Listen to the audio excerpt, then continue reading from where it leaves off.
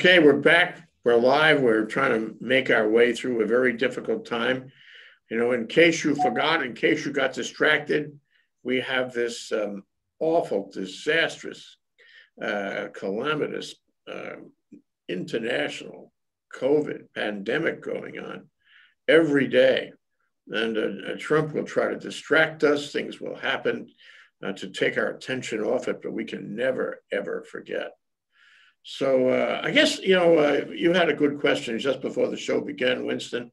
Let's talk about what's happening locally, because I think Trump has, he's blamed the states and he's relegated the whole matter to the states. He's essentially ignored it and said it's going to go away with lie after lie, distraction after distraction. But what's happening in Hawaii? Because that's not a good story. Well, Sybil, we just came out 5 minutes ago that on August 13th, which was, I guess it's yesterday's news, 355 new cases, which is, the high before that I thought was a shocker was 220.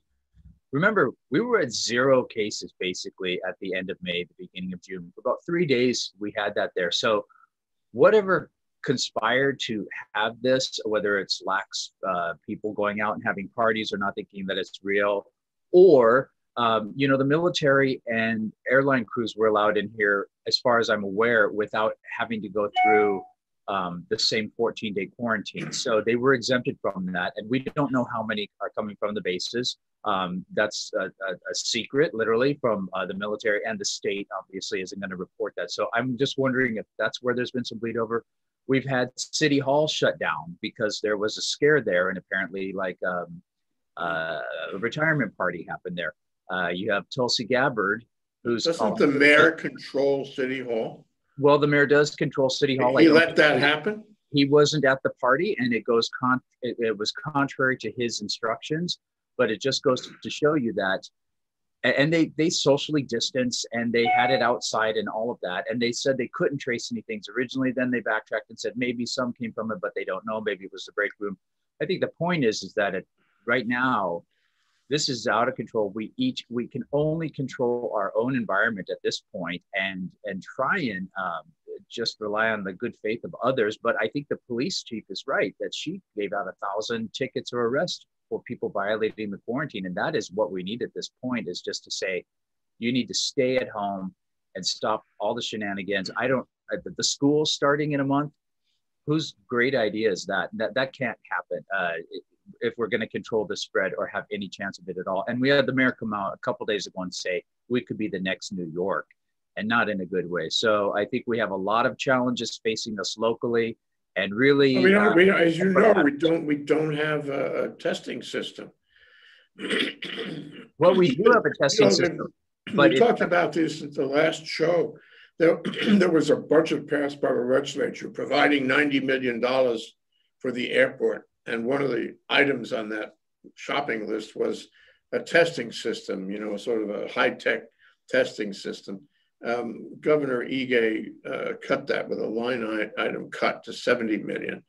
and at best, it's going to include temperature of a crowd, where the crowd can see if anyone in it, the system can see if anyone in the crowd has temperature. But you know what? I like to go on record about this. There are a lot of people who shed virus all over town who don't have temperature. Who's kidding whom? That's right. And it doesn't work. The other thing is we don't have contact tracing. And we've heard that it's 14 people that are contact tracing, and 100 people and 200 people and 70 people. It's all over the map. And the paper pointed this out rightly today. Like, how many people are there? And Josh Green says we need, whatever it is, we need hundreds of people to do contact tracing. But when you got 355 new cases, how long do you think that takes for each person to have reasonable contact tracing, especially when one of those people went down to a beach party with her best 15 friends? We're not enforcing here. It's very clear. But Stephanie, you're an educator. I'd like to ask you about the administration's push, which continues to have kids go back to school. And some of the governors who are friendly to the Trump administration are pushing every day, despite all these incredible numbers, And you told me before the show that we had 1,500 deaths now in a given day. So the numbers are going up nationally. Why don't we just send them back to school? Why is the Trump administration wrong, and how wrong is it by pushing that? Well, here, I mean, in Hawaii, I've heard leaders say that the teachers just feel completely abandoned. It's just been this remarkable mirroring of the president, so that all of the governors, given all the principals, make their own decisions about all the schools. And so just like the president's giving all the governors the, to make the decisions about all of the states. So teachers are very frightened, as they should be. They're emotionally involved because they love their students and miss them so badly. But now they're kind of like, have you heard of this? These people that are kind of dicing and chopping it. So there's this new guy that is on, and his name is Atlas. His name is Dr. Atlas, and he's the new Fauci for Trump. And he's all about the way Trump wants to do it. And so one of the ways he's justifying the way Trump wants to do it, which is everybody back at school, because, when you slice and dice the population, most of the teachers are under 44, which is somehow a cutoff for young versus more at-risk group. So those other teachers, they could stay home and they could do the virtual teaching or the online teaching. And then the kids, of course, don't get it, or they get it very, very mildly and recover fast. So we've got somebody now in the ear of the president, again, that's making recommendations that are not scientifically based. And we're going to be hearing more about this Dr. Atlas. He's strong and he's on, and he's not scientific evidence based in his thinking. So okay, Tim, I want to go to you for a minute. These moves by the administration, lying about it, saying that young people don't get it, saying that 99% of are like a common cold or a sniffle, I think. They seem to be really crazy because the numbers going up. Although I tell you, there's an issue about Trump's removal of the data from the CDC. That's coming to light now, that he's manipulating the number that has been bypassing the CDC. But it seems clear enough to the country that it's going up. It's their town, it's their city, it's their state. It's so obvious to the country. And yet the bikers go to North Dakota. Some governors are trying to open the schools. They're being as stupid as they can possibly be by following Trump around. How will this affect the election? How can he hope to win by making these moves, which are so stupid? Why does he make stupid moves like this? Well, Jay, I'm reminded of the old quote, you can fool some of the people some of the time, but you can't fool all the people all the time. And I'll tell you one group of people you're never going to fool, and that's the moms, the mothers and fathers of this country. And they're not going to allow their children to be used as a political shield so Donald Trump can get things moving along, so that people will say, we've normalized, let's reelect Donald Trump. What you've done is, well, what Donald Trump has done, he has reduced the credibility of the administration on how to deal with this virus. If everyone now starts to believe that everything is a statement for political gain, then when we really need people to respond to how we approach this virus, be it either through a vaccine or a treatment, that credibility is gone. And we may have a significant portion of the population fearful to take any kind of vaccine because they don't know if Donald Trump is pushing another form of hydrochloroquine or some other, quack medicine. Yeah. And so as far as how it's going to result, I think it's going to result in votes and ultimately his removal from office in less than 85 days. I hope so, but he's put the FID to the election. I mean, I just want to go down my little list. One, we have Russia, who is trying to do those active measures, and as they did before, but worse, trying to twist people's thinking. Two is you have the suppression, where the Republicans in many states have made, legislation that suppresses voting. 3 is, we've seen plenty of this. We've seen the gerrymandering in a number of states, which, likewise suppresses voting. We have seen, we've seen the possibility of the machines being hacked. And of course, don't forget the post office. I want to ask you, Winston, we have a question came in. In light of all of that, this is the question. Where are our web geeks who know how to enable secure online election as one means for democracy in each state election of our president? Why are we not circumventing this idiot and isolating his influence using technology? Why not? And does this give you a possibility for comfort?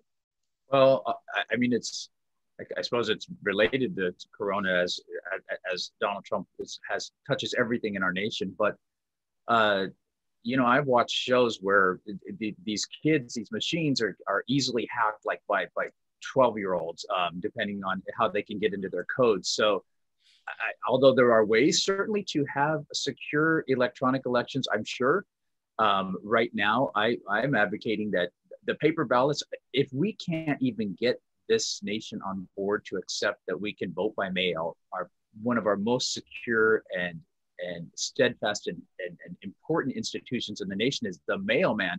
You want to see how the mailman works? Watch The Postman with Kevin Costner, an oldie but a goodie, just to see what the postman represents for our society on that level. It's a good movie, but it bears refreshing. I don't know. Maybe we go back to the way they do it in India, where everybody gets a red thumb after they vote with indelible ink that they cannot wash off that says "I voted today," and a paper trail with multiple parties that are counting these votes all the way up and getting accurate counts. This is not rocket science. It's done around the world, and from the first world to the third world. Why we haven't gotten it down in this country is beyond me. So it's a great question. I don't have the answer right now, but after this election, we need to secure this system so that it is tamper-proof as much as humanly possible. Well, let me assure you that if Trump is reelected, and there's a possibility with all of those factors in play that he will be reelected, I'm sorry to tell you that, he's not going to do anything to fix the election system. He likes it the way it is because he can manipulate it grossly, immorally, illegally, criminally. Stephanie, what about this? I remember the pictures of people waiting online. Was it in Georgia for an early primary to vote? They waited in the rain. They waited in the cold. It's like, remember the old thing about the postman through rain and sleet and hail and everything? Now it's the voters waiting online. And then, of course, the postmen are being demoralized because Trump knocked off 23 of their senior executives. And he's got all these programs going to slow the mail down.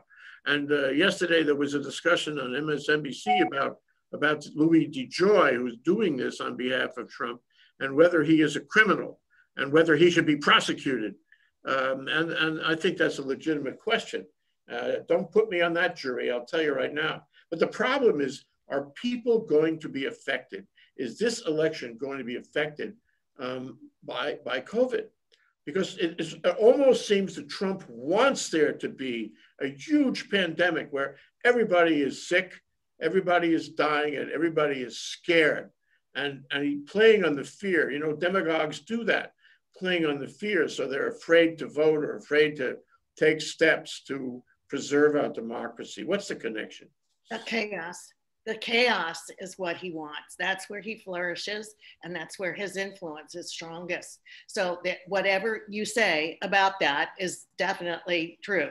So he wants the chaos. And also all those people standing in line, some huge percentage of them did get sick.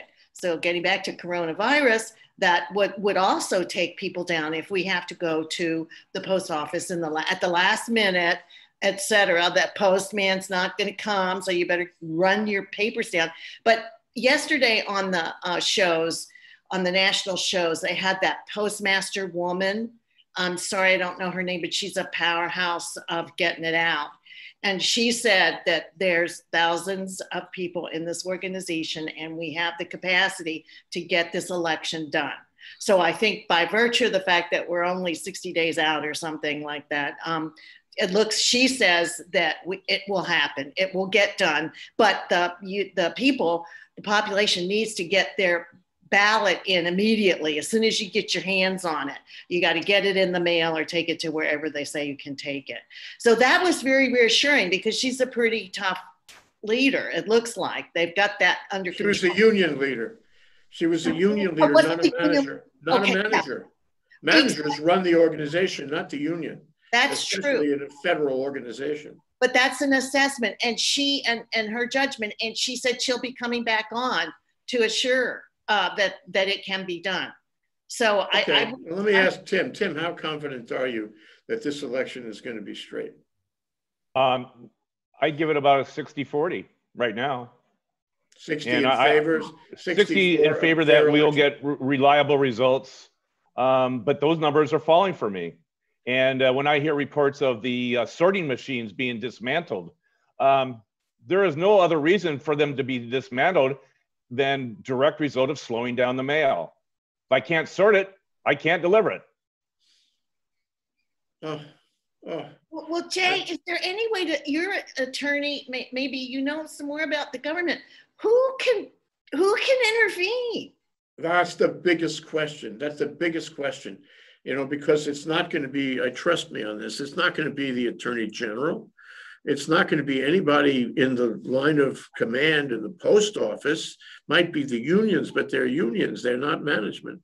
I don't know. The only possibility, honestly, and there are people dedicated to this, is the courts.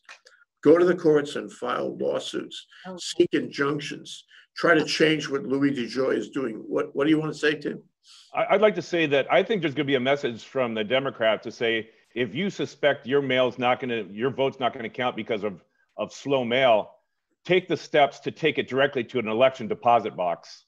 Take it to the depository where the election ballots are collected. And people may do that en masse because this election is so important to so many people. They may just say, I'm driving downtown. Who wants to come with me? Bring your ballots. Let's drop them off together. Let's have a party. Yeah, and I sense that the union woman, and there's also a national union guy who speaks about this, forget his name, but there's another element here, and that is these dedicated members of the Postal Service.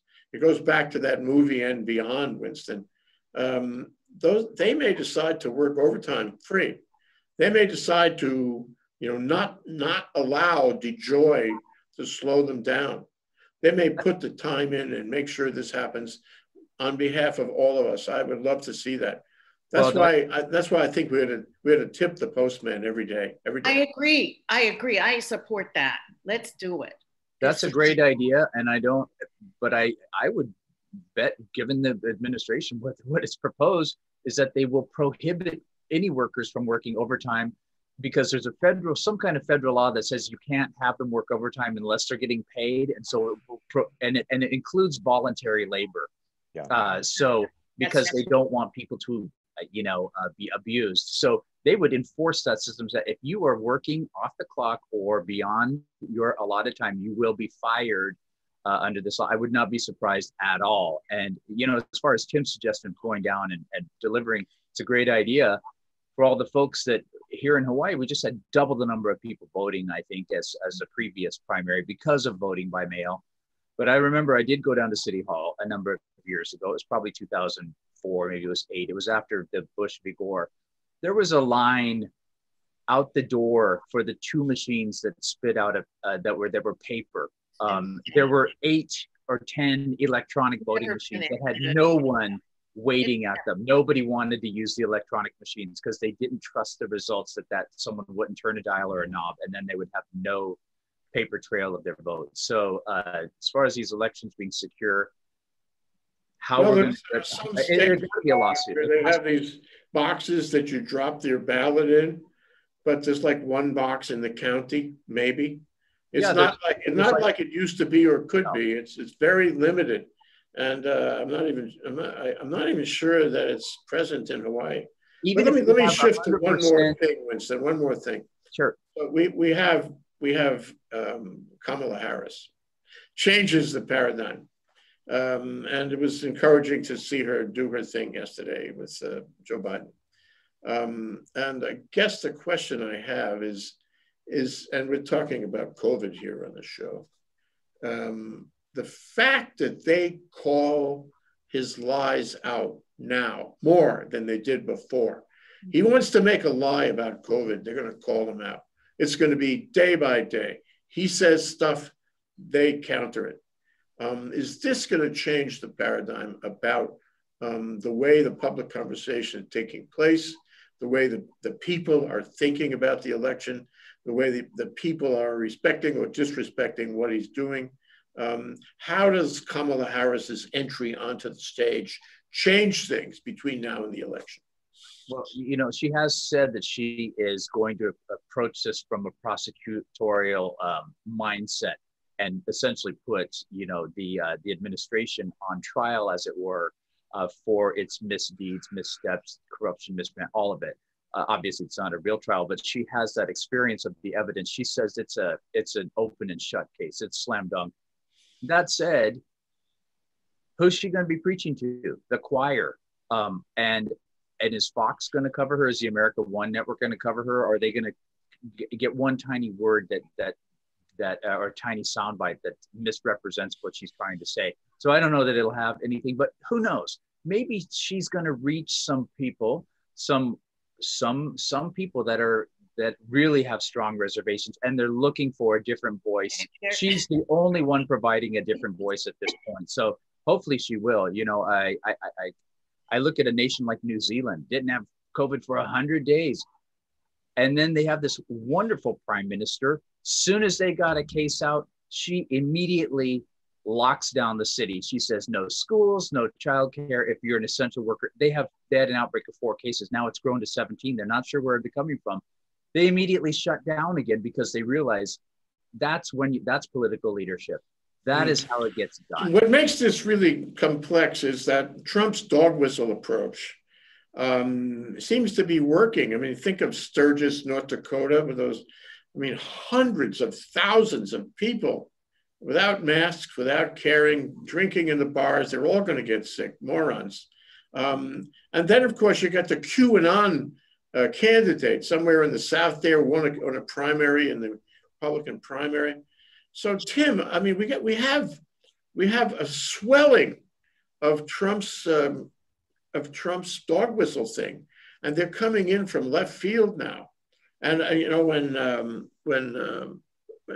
Winston said it may not go outside the bounds of the regular people in the Democratic Party, and Kamala Harris may not be able to affect the dog whistle people. What's your thought about that? I mean, is this? I mean, this doesn't help me get optimistic. Well, you know, you and I talked, I don't know, maybe it was a week ago. And remember, what finally made the Vietnam War ever on the front pages and then in people's minds and hearts was Middle America was losing their sons in the war. It was affecting them personally. And I think in a matter of a month or month and a half, you're going to see much more of the red states start to see the realities of these political bold maneuvers of not wearing masks, meeting at Sturgis, over 200,000 bikers meeting at Sturgis. Those people are going to go back home, and those people are going to start getting sick, and a certain percentage of them are going to die. And once a death occurs in your family or your extended family, you start to realize, what have I done? What have I done to follow Donald Trump blindly? And yet now I have a family member that's perished. And I think in the next month and a half, 2 months, that reality is going to start happening. And it already is, actually. It already is in the red states, but I think it's going to happen further. Well, you know, Stephanie, there's so much, you talk about the word chaos. We really got it. And there's even chaos in the legitimate press over exactly how it spread and what, you know, what the immune system does. And is Fauci right or is he wrong? And I mean, I'm really getting confused. It's hard to hold a track on this. And is the Russian, vaccine going to work even a little? Is the Chinese vaccine going to work even a little? And where is our vaccine? Is it real? He wants to tell you it's going to happen on November 2nd, right? That's what he wants to tell you. And I guarantee you, November 2nd, he's going to be touting his vaccine as a lie. So I guess, the question I would put to you is, what about that? People are getting more confused, not less. People are getting more concerned and scared with the increase in the numbers, not less. How is the country reacting to this? It's got to be having a profound effect, not only the disease itself, but all this talk about lockdown. Well, I think that it's I share the hopes of Tim and also of Winston. Winston's point about the media is so important because no matter what Trump and Kamala do, they've got to get it out. It's the same thing with the virus. No matter how much virus we have sitting on the shelf, it's got to get out. So how is that going to happen? And our media is only being attended to. I mean, we've all heard the stories about they only listen to one set of media. And so CNN's down here's got Fox and Fox doesn't listen to CNN. So where's Kamala going to get that info out? So there's that. And the issue of we have no one in power. The power person is this chaotic idiot who's putting us in such disarray and in such danger. And now he's got this Scott Atlas. Dr. Scott Atlas is the new corona advisor, whose main message this morning was that this is hysteria. There's hysteria. You asked me about the schools earlier. It's hysteria about the schools. So we have really been blocked out. So yes, he works in chaos, but the chaos has got a fairly regimented effect and a dire effect. We have no means of communicating, so that's what the Kamala and Joe have to figure out what to do about that and how to make it available to everybody what they have to say. Because right now we're already putting all this out on CNN and certainly MSNBC and the NPR. And who listens to any of that? They're listening to. Well, if you believe in Trump's ability to innovate distraction, you know that between now and 90 days or whatever it is, 85 days from now, there will be many, many distractions that he will generate. Talking about movies, remember the mouse that roared? Dustin Hoffman. It was a wonderful movie about how you can create fictitious distractions, false emergencies, and change public opinion overnight. And we are going to see, this is good, a really interesting ride. Oh, we have a question. Okay. What do you think of the Russian vaccine? Well, that's an easy one. Winston, what do you think of the Russian vaccine? I'm going to wait for whatever the Germans come out with and go with that. Or the Swiss. Well, again, let me put it this way. Do you believe Putin more than you believe Trump, Stephanie? Absolutely not. And I think that we're also informed by his willingness to inoculate his children. I think that speaks to another dimension of this, which is pretty dark, way dark. Because they have not had enough time to get that right. Let's see. But then on the other hand, it was probably a hoax. They probably never got those injections. I'll put money on that. I do that. Really good all the time with your kids. I mean, you'll do awful things. But Tim, we're almost out of time, and I want to leave you with one question. You're a good predictor. Predict for me the next week or two. What is going to happen here? Because I'm sorry to say, all the signs are dreadful. What do you think is going to happen? And by the way, I'm going to ask Winston the same question afterward, and he can be optimistic. But what's your view of the prognosis? I think you're going to see a greater protest about dismantling the post office and the overt things that are being done to slow down the mail. I think you're going to start seeing attempts to actually try to address this on an injunction type of basis, some kind of legal maneuver, and things that we've never seen before. I think that's happening in the next week or so, because I think it's becoming more and more outrageous that this election is being thwarted as a result of Donald Trump's fear of being thrown out of office and then prosecuted by the South Manhattan District. Oh, wow, that rings true, doesn't it? Winston, try to hold your optimism back, will you? I'm not feeling particularly optimistic today, especially with the surge in cases here locally. But as I've said before, at this point, the only person you can control right now is yourself. And that is all you can do. And even then, that's hard. So individual responsibility, societal responsibility, let's all up our game and work to contain and control this virus and be kind to each other. And we got a lot of challenges in front of us, but with this spike here, I'm not feeling particularly optimistic right now, but we shall overcome. This too shall pass. And I agree with Tim. We've got a lot more coming down the pike in the next week. It's impossible to drink from this fire hose. And this show needs to be a 24/7 news channel, honestly. Yeah, really, we got to do more of it. Okay, Stephanie, I feel bad that I didn't give you a last shot at things. What is your last shot? Be afraid. Be very afraid. Okay, well, let's leave it there. That'll get people interested if they weren't before. There's so much more to come, as you said, Tim. Tim Apicella, Stephanie Dalton, Winston Welch. Thank you for doing this show. It's very important, not only to Think, but to and its viewers, but to the entire community. Thank you so much. Aloha.